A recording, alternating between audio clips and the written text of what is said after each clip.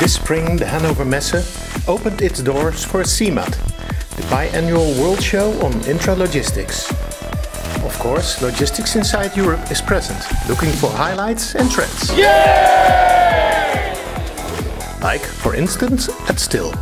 Mr. Fischer, what's the news from Still at CeMAT? Yeah. As I already mentioned on occasion of the Logimat fair, trucks are important, but trucks are not everything. And we have established the Still Next fleet. What does it mean? We have 9 applications for smartphones. So for our users, for our customers, to have even more control of their fleet, to have even more control of their cost, and to help them to optimize their fleet. That's the idea. And because it's apps, it's anytime, any place. Anytime, any place, so it's not even web-based, it's an application that can be downloaded by every smartphone, whether on Android or Apple, you can use it everywhere.